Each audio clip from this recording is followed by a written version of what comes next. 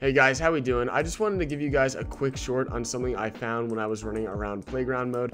I was running around practicing combos, just chilling, when I found this billboard that I'm sure plenty of you have seen, but I think this could be a teaser at an item coming in the future.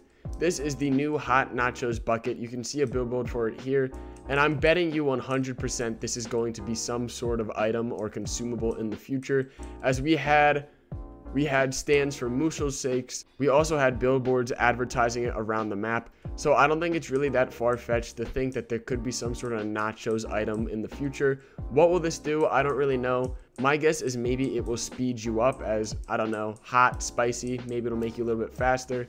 I'm not really sure what it does, but I thought I'd point it out to you guys because this is clearly something that's going to be coming sooner or later.